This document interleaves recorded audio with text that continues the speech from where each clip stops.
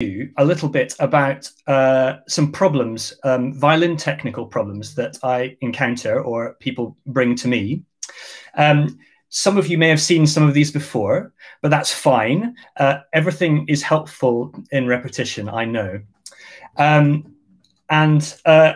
Let's see how we go. What I'd love you to do is, if you have any questions, just type them in, and in about 20 minutes time, I will begin to answer them. So you can do that. Now, if you want to join in with the session, with the technical stuff that I'm going to show you, it might be helpful for you to have one of these, which is quite a big rubber. And it might be helpful for you to have one of these, which is a pencil.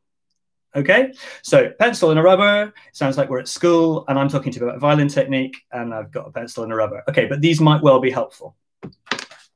So it seems strange to me that I am here to talk to you about violin or upper string technique, because it's not the thing that I care about most. Because actually what I care about is storytelling, creativity, and music interpretation. But you can't get good at interpretation and creativity and storytelling if your body is letting you down. So it has become increasingly important to me as a musician and as a teacher to address technical issues so that I can help other people free up their musicianship. So technique has actually developed into something really important for me in addition to musicianship. So I hope you've got your instrument with you. Here's mine. And I hope you've got your pencil and rubber just in case you need it. And I hope you can start typing your questions in, and I will try to answer as many as I possibly can in the session. Now, often it's really important to start sessions like this with a joke, and I'm going to try and do that. It's a joke against me, but it explains why I'm talking to you about this stuff today, the technical side of things. I've had so many great teachers in my life, so many, but one fairly, I'm going to say far too recently, because I should have sorted all this out 8 years and years and years ago with all the wonderful advice I'd had, told me, Alex, you're extremely talented. You just have two problems, your left hand and your right hand. Right. So that's pretty fundamental to violin playing, isn't it? Bad left hand, bad right hand. So I examined all of that and took it upon myself to try and sort myself out a little bit. So the first thing I want you to do is, I'm going to try and help you with both hands in as short amount of time as I can, is if you just sort of shake your hands out, and particularly if you can sort of stand up and just drop your hands, could you notice what shape they become? If you turn them this way, can you notice what shape your hands adopt? They're kind of beautiful, relaxed, kind of circle shapes. And I want you to notice that. That is the natural hand shape. Natural hand shape. And can you see, especially, can you see the shape of your thumbs? They are curved in the way. Okay? Now, I really want you to remember that. That is the most natural position for your hands, is the thumb curved and the fingers curved beautifully inwards.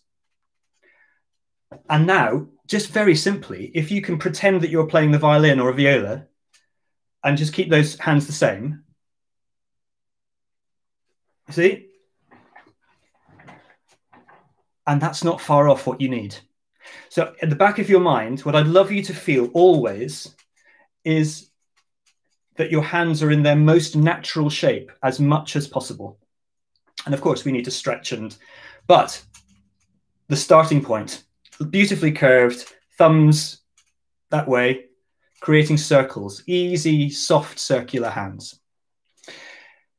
And the thumbs are really important. You wouldn't think that they were. You know, one of them just sits on the neck of the violin. You think, oh, it just sits there. And the other one holds the bow underneath. But if they're braced, either of them, if they're stiff, it creates problems.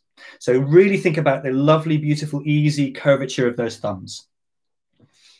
Now, during the course of this session, I want you to keep checking your thumbs, okay? So we're going to start with the left hand. So, you know, my teacher said to me, I'm very good apart from my left hand and my right hand. So I'm going to do a bit of work on the left hand, and then I'm going to switch to the right hand. So your basic hand position. Now, can you see that there's a lovely gap there? If I just put my, basic hand position, and the thumb is nicely curved. Okay? and it just sits there and it can move. So that's the first thing I want you to practice is, can you just put your hand in a beautiful relaxed position with the fingers nicely curved round? It doesn't really matter where they fall, just easy.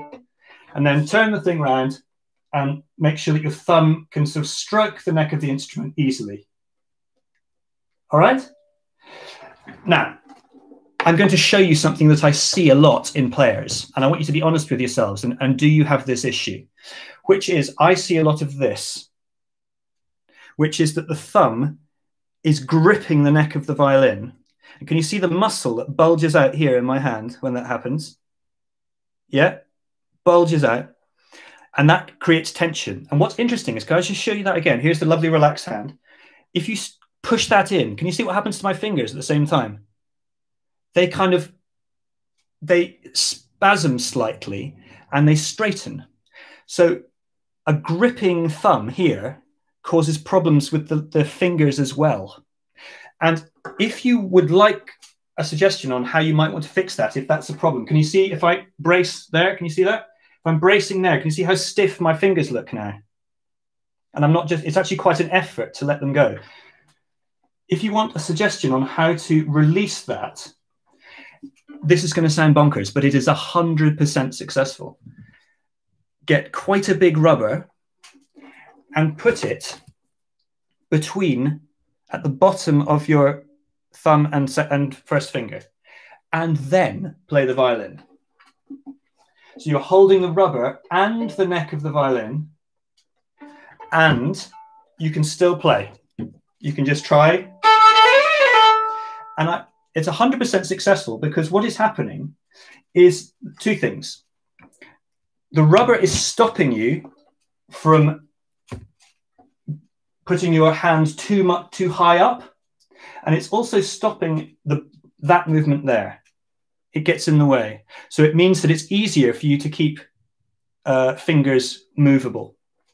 So I would recommend, sounds crazy, but I would recommend just trying what it feels like with a rubber, quite a big one, inserted between thumb and first finger. Let me just show you that one more time. There it is. And you can still move your fingers fine, okay? And don't do it all the time, just get a feeling of what that feels like to have a nice round and easy thumb. So I'm going to put the rubber down now. Now, the next thing, and I'm sorry if some of you have seen this before, is I'd like you to have a think about these knuckles in your left hand. Now, this is called the base joint, the base joints in the hand. There's the hand, first joint, base joint, next joint, there, and the last one is the tip of the finger joint, yeah? And all of them should be beautifully soft, okay?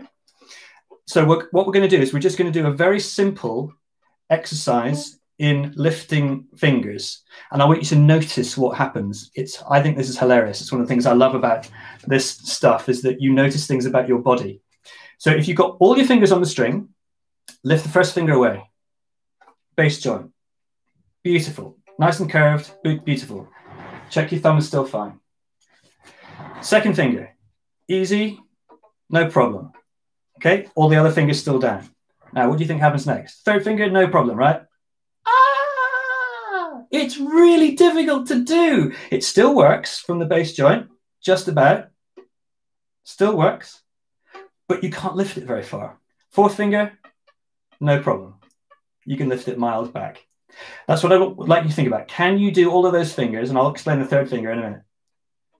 Can you lift them away from the strings using the base joint? Now, if you're finding it difficult to get your fingers over there, just bring your elbow around so that your fingers can more easily get over the strings. That should feel nice and easy to do though, okay? No pushing, no pushing, okay? Nice and easy. Now, the reason why that third finger is bonkers is because, I'm going to give you a little biology lesson, the way the tendons in the hand work. So if I show you that finger there, the tendon goes all the way down. You can see that moving nicely in my arm. Second finger, same thing. You can see it's a slightly different place there. Third finger, can you see? There's a beautiful tendon that's moving there. But can you see what's also happening is that my fourth finger is coming too, and there's a little spasm in it. It's moving with it. And that's because this finger has its own tendon and sheath all the way down there. This finger has its own. The third and fourth do not have their own. They join together about here. So the third and fourth fingers are really tough to make work unless you're thinking away from the string. So the more you get like this, the harder the third and fourth finger will work. So that's why you need to get your elbow around a little bit more and give your fourth and third fingers the chance to be balanced over the string. And you can practice without the violin, just like that, just balanced over the string. Okay? So that's the first thing I want you to think about, is helping your third and fourth fingers because of the biological reasons. The next thing with the bass joints, this is where I start to bring in my favorite animals in the world, is, can you think about a bull? And I'll just give you my little story about the bull. In a cartoon, there's this kind of snorting bull in Daffy Duck where somebody is about to fight with his cape. And the bull's always incredibly angry with a ring through his nose and snorting. And, you know, sometimes you see, you know, fire coming out of the bull. And they get very angry. And just before they charge, the bull tends to put his hoof on the ground and kind of... Now, can you see the way that the finger's moving? It's going back and then up like that. And that's what the bull's leg is doing, all the way from the hip, knee, ankle, foot, like that. And I'd like you to think about that image when you do some left-hand pizzicato. So with your fourth finger, anywhere you like, and I just want you to go... And it doesn't matter whether it sounds terrible or not, but you can see that you're pulling the string with your fourth finger, and from the bass joint, just easy as that. And that's the motion that will help you develop a more balanced hand and fourth finger.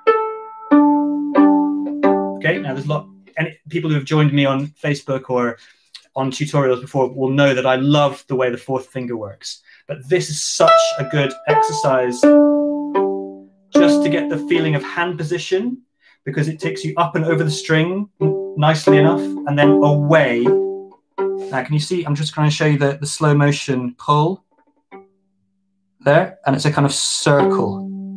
And the bass joint is moving. So like the bull's foot. All right?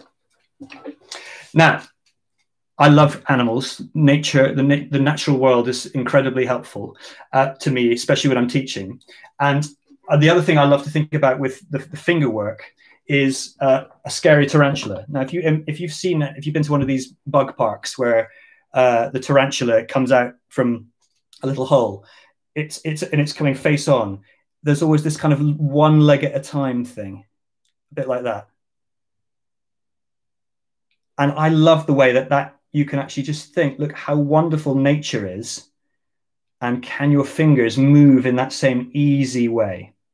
So have a look at National Geographic, and if you can stomach it, go and find a program about spiders and just see the way that all of their legs move in this beautiful way, and just see whether you can develop that with your, how easy is it to, okay? Now, if you've got time, check out a fantastic YouTube clip, which is Heifetz playing Wieniawski Scherzo Tarantelle in slow motion. So if you Googled that in YouTube, or put it into YouTube and search for that, you'll see one of the great left hands in action, Jascha Heifetz, and his finger work is amazing. You see how easy it is, but every single movement, small or large, is coming from the bass joint. And the elbow is always in a supportive place to balance the hand so that he can do whatever he wishes. Okay, so that's a little blast on left hand work. And now we're going to talk about right hand work. Now, this is where you might need a pencil. So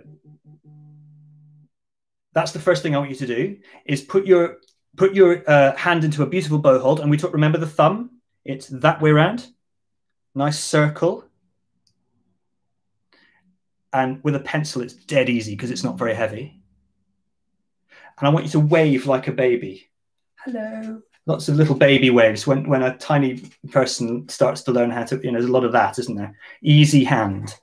And I just want you to do that with your pencil, and just check that everything is fluid, so no hitched shoulders or anything, just beautifully easy with the wrist. And then maybe you can do some circles. So baby wave like this. And then you can make, I've just moved back a bit so I can show you. Imagine you're painting a fence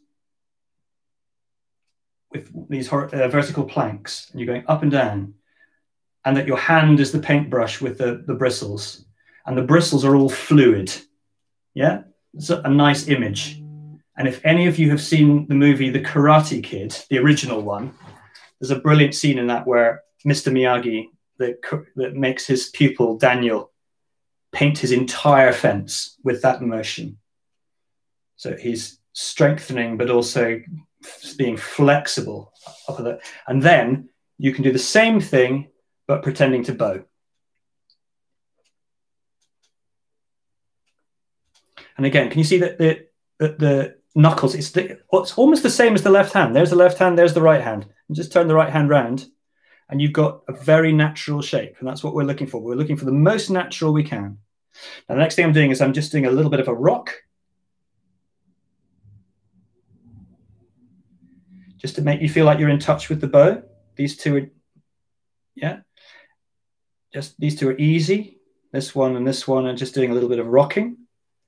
And then when you're ready, you can switch to a bow to get that same movement. And what I would do is I would start not at the heel where the bow is really heavy, but I would start a little bit near the middle, near maybe the balance point, so that the rocking is actually easier for you. So again, just do a little bit of waving, maybe just make sure that your arm is nice and easy, and then some rocking. And then what I quite like to do is I quite like to make sure that I'm in control of the bow. So I would just with the arm, easy, thumb nicely bent still, I would just draw some shapes with the tip. It's a circle, and you can go the other way. And you can see nothing is moving, or everything's easy, but nothing else is moving except for the fingers and thumb. And then I can even do some nice and easy squares, triangles. And now I'm going to write my name. There we go. And my favorite is the figure of 8. And nothing feels any different except just balanced in the hand. And as you get stronger, we just move down there.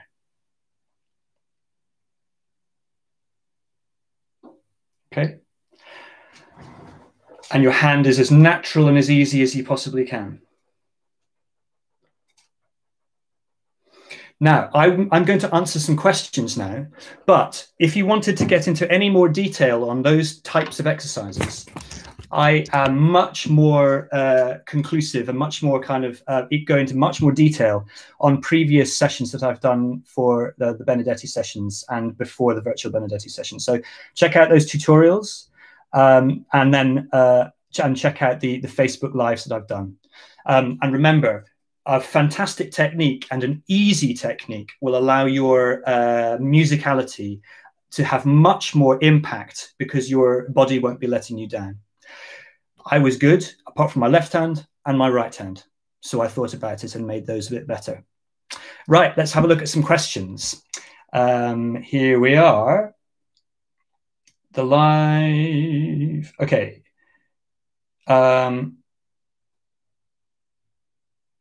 Right, let's just, here we are, right. Tilting, okay, so the first question here that I've got is, any tips for tilting and bow change to run smoothly? Yes.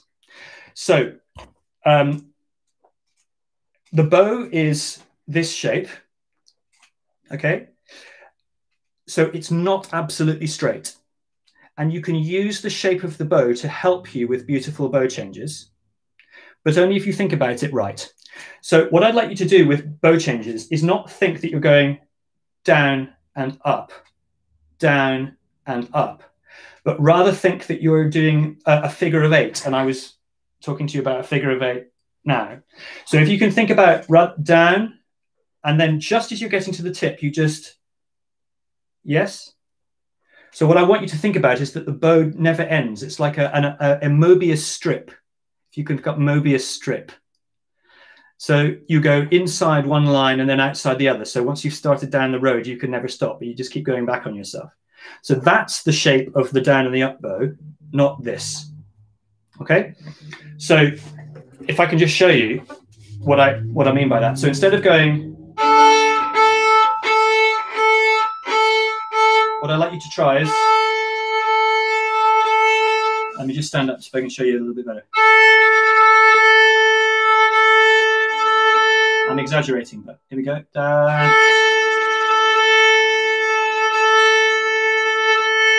So not,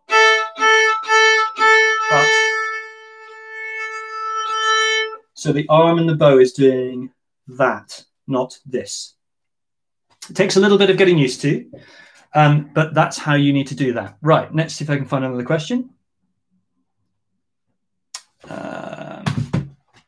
Here they are. How do you stop the pinky finger from straightening on the bow hand? I can't keep it bent. How do you stop it straightening? Okay, so that's what it looks like if it's straightened. And I can answer this, but it'll take you a little time just to fix it. Now, if it's straightened, can you see how white my knuckles are? Now, that means that there's a lot of tension there. There's a lot of blockage.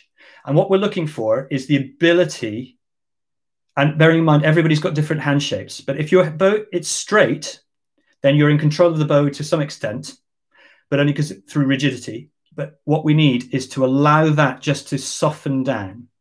Now, if you were to, I don't like to use the word strengthen too much, but basically what you're missing is you're missing the ability to use the base joint to its best degree. So again, if you go back to the pencil and just do those exercises that I've just showed you, which is getting this joint here just to move, what you'll do is you'll start to develop the little stabilizing muscles that will stop you needing to do that. So start with the pencil and just get that fourth finger to move. And actually you could start, the other thing is you could just lift it up and put it back down on the bow like a tapping. So hold your bow and just practice tap, tap, tap. Okay, and then get to rocking. And as the muscles strengthen, or as your hand gets better balanced by using it better, then you can shift down the bow a little bit more. And you'll have power, natural power, not forced power, okay?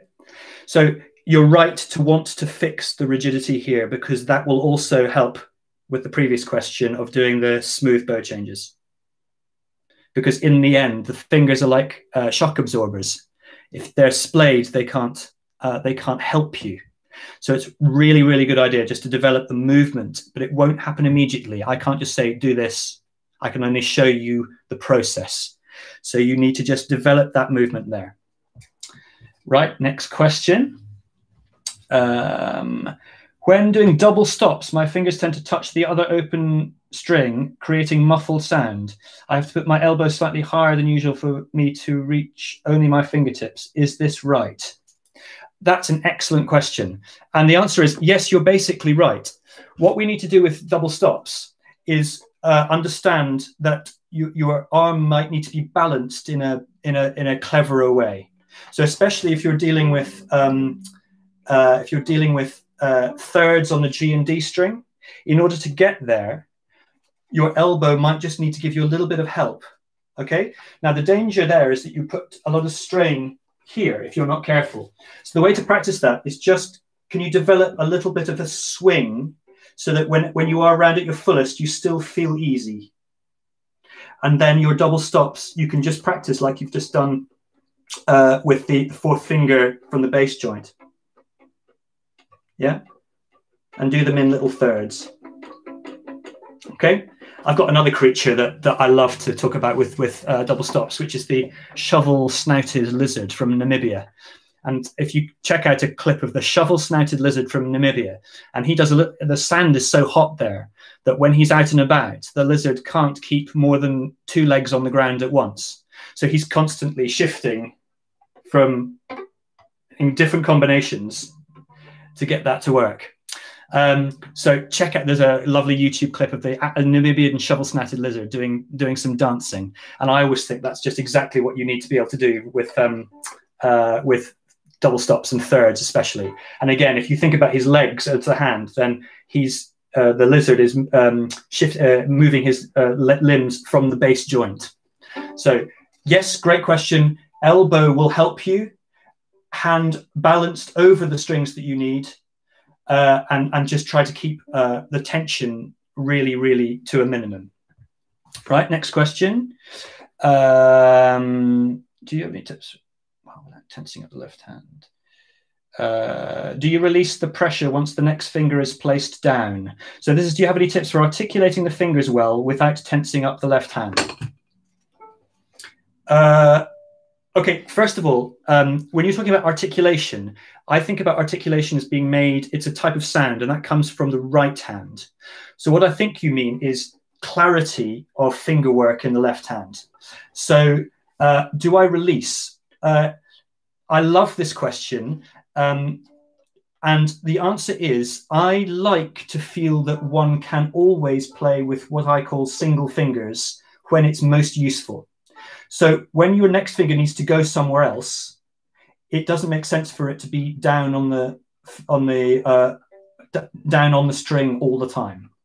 So it needs to be ready to go to the next place. And if it can go there slightly early, it means that your bow will not get there first, and that your sound and your fingers will react so that it sounds correct, if that makes sense. Of course, that's overly simple. And sometimes if you've got a lot of passage work, it actually makes a lot of sense to keep the fingers down. But if you've got to go onto the next string, lift it early. And practicing the timing of that is the crucial thing. So I like to, and especially if you're going down the instrument, it makes a lot of sense not to have all the fingers down immediately or as a default setting, because then you might have to pick them up and move them again. So if you were doing a scale, I might put the fourth down on its own, and then I would have a decision to make about where to put the three. Is it on a sharp or a natural? Rather than going, oh, I need to move it. Does that make sense? So you've got to just think ahead about where your fingers need to be next. Right, I think we've got time for 2 more questions. I'm so pleased. All of these. No, now there is a question which is, do I have any tips for vibrato? I have lots of tips for vibrato, and I promise you, if I'm allowed to, I will do a proper vibrato session on Facebook or YouTube for Nikki in the coming weeks. Vibrato is really hard to teach, and it's a very individual thing, but I've got lots of things that have helped me over the years with my own vibrato and also with teaching it. I will get to vibrato next week or the week after. How do I relax the hand while doing circles with the bow? You need to build up the weight carefully. So the fingers should rock, and little by little you will get easier. I think it's going to be a minimum of a couple of weeks until you feel comfortable with the balance in your hand. So think about the seesaw and think about balance, not tension. And to start with, if you're holding something, of course, it's like lifting a weight. You're not used to it, but it's not the right thing to force that. It's better to learn the nuances of the bow. So if you can think about how to just, react to the weight of the bow and just compensate for that reaction, rather than forcing anything, that will slowly develop your hand into one that can be more balanced, and you will find it easier and easier. Don't worry, no quick fixes, just believe in that process. What's my favorite color? Changes all the time. I wear a lot of blue and pink, but actually I love green. I think, how do you get a steady grip of the bow? This is the last question. How do you get a steady grip of the bow? I often start with a good bow hold, but my fingers often shift up while I'm playing. Do you have any tips? That happens to me as well. And I think it probably happens to lots of people, that sometimes the hand can get sweaty and things move. And also, it's not necessarily the right thing to have the same bow hold all the time. I spend plenty of time with my little finger up in the air for certain strokes, tremolo, if I'm at the tip of the bow. I think the important thing is just to think about resetting when you get the chance. If your fingers are shifting and they're into an unhelpful position, you just need to be aware of that and get used to spending more time in a good position. Again, please don't worry about any of this overly. It's just, can you develop the process where your default setting, your usual bow hold, is something that you feel more healthy with? It didn't happen overnight for me, and I still work at it. I try to work at it in an easy way so I don't feel tense or awful, but I still do the exercises, and I still try to make sure that my body feels free. And that means that my bow fingers and bow hold can change and move as necessary, depending on what stroke I need. So that is it from me. What a treat. I have one more thing to say, which is that Nikki herself will be on this channel in 15 minutes with her next wonderful session. So do join her then. And I will see you remotely, I think, during the course of today and tomorrow. Thanks very much, everyone. Bye.